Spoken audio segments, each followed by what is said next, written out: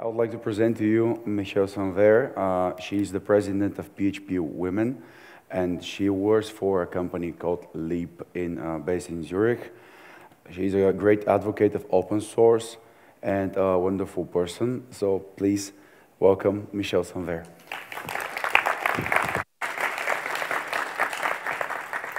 Thank you. This was a stressful start, which doesn't help because I have stage fright. So ignore my shaking. Just ignore it. It won't affect the presentation too much. Like Code Rabbi said, learn the most, sharing your knowledge with others. So, yay, wee, here we are.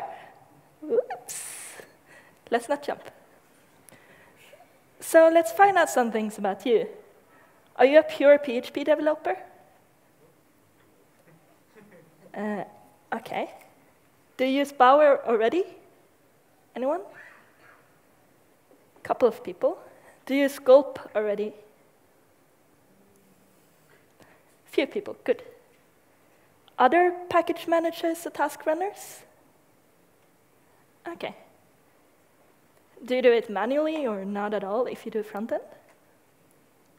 Okay. This talk is entry level. So if you're familiar with Gulp and Bower and you know what task runners are and package managers, you probably should go to the other track. Or you can enjoy this cute kitten picture. And here's a picture of me with a dragon. So who am I? As said, I'm co-president of PHPWomen. It's an awesome user group, here to support everyone and support a friendly community. We sell elephants on shop.phpwomen.org that goes to sending people to conferences and scholarships. If you're wondering about my accents, they're somewhere from here, take your pick. I'm from Sweden and I'm half Danish. I live in Switzerland and I lived 6 years in Netherlands. In Switzerland, I work for Liip. And actually, I'm not a front-end developer.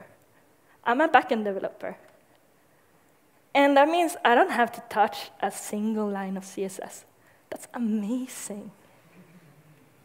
I don't need to care about Internet Explorer incompatibility issues. But I worked on this front-end project, and in there, I introduced Bower and Gulp. Now I'm actually back to only doing back-end.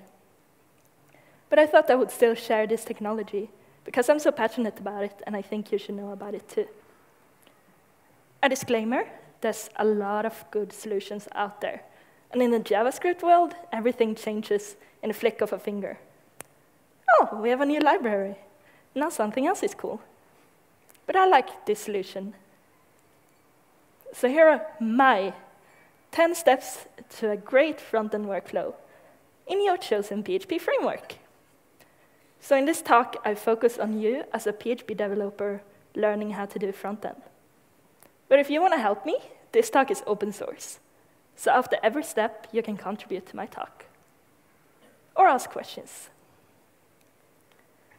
Step 1, install whatever framework. Step 2, use Bower to install JavaScript dependencies of choice.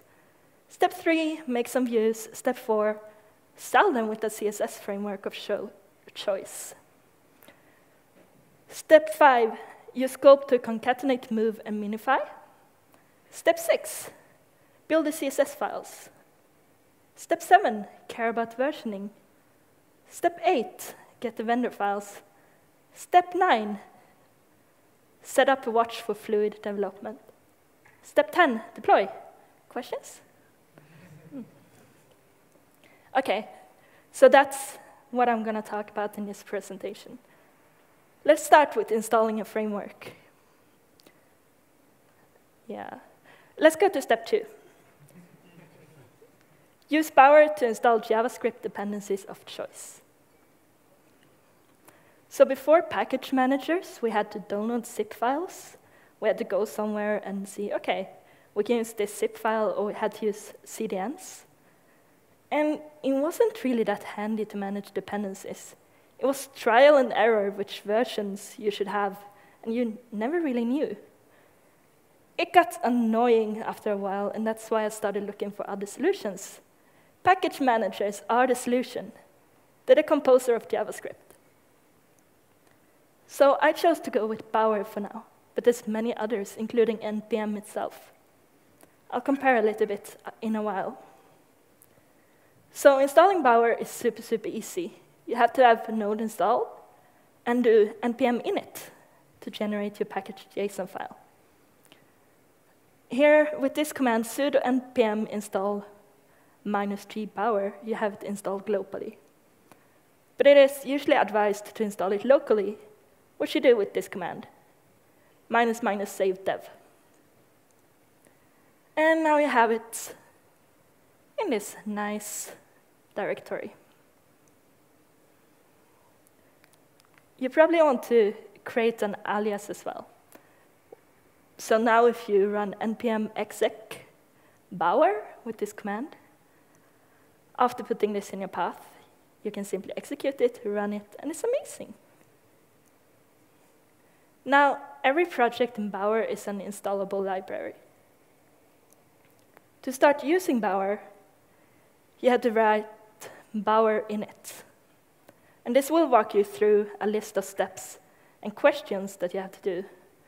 Most of the questions are quite obvious, but let's walk through them because some may be a little bit less obvious. So the main file is the entry point of your application. It's usually something like index.php or whatever your entry point is. What types of modules does this package expose? We're not building our own libraries, so we're not using this. If we are, we would say which modules it exposes here. Set currently installed components as dependencies. So this will add them to bower.json. And this, you want to say yes, because it ignores things like the Bower components or test directory. It's very rare that you would not want to ignore these things. Would you like to mark this package as private, which prevents it from being accidentally published to the registry? Well, yes, yes, yes, yes. You don't want to accidentally have your package in the registry before it's even done. That's kind of awkward. So yes, please.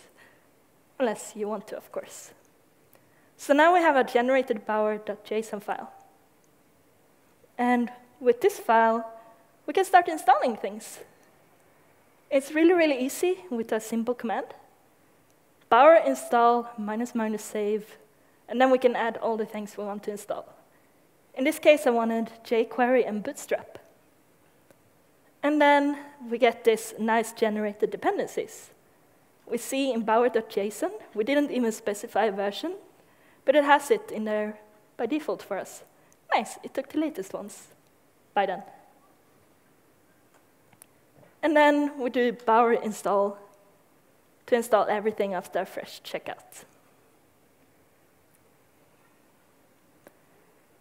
So sometimes you want to change the root folder, and you can do that by specifying this directory. The reason you want to do this is that it's not always the folder you want to have it in. But after doing that, you have to remove and install your components. You do that by simply wiping them from the disk, and then do a Bower install again. And now, if you want to update to a new version, it's so much easier, no more zip files. Bower update Bootstrap, done. As I said, no more zip files. Bower gives us complete control, which is really, really cool. And now you can start referencing the files wherever you place them in your HTML files. I think Bower is really cool, and that's basically all there is to it. Install, update, enjoy it. But what happens if you need to install 2 versions of jQuery if you have really complex dependencies? Bower is a flat structure. You can't have 2 versions of the same thing. So then you might not want to use Bower. You can use something called Browserify, which is a plugin to NPM. So with Browserify, you bundle everything into one bundle, and then you use that bundle.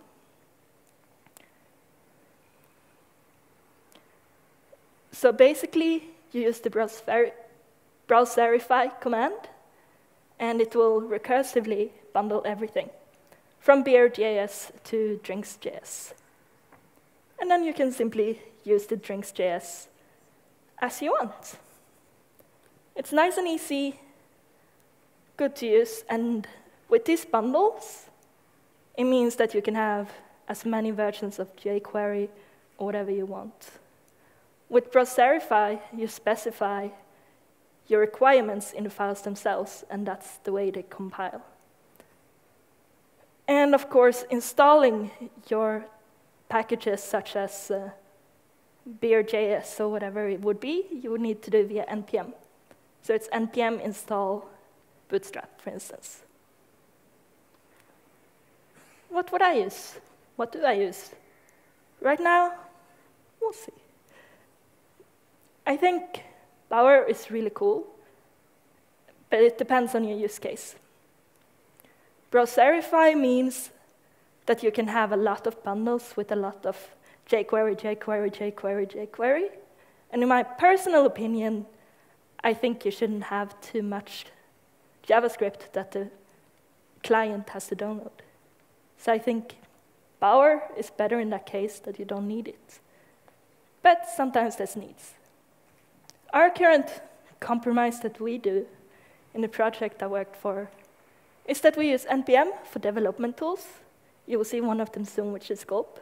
And we use Bower client-side, so jQuery, Bootstrap, everything you need on the client. So, questions, contributions? Cool. No questions about Bower? You can ask again later.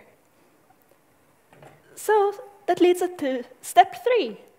Let's make some views. It's actually really, really easy now that we have all our Bower dependencies.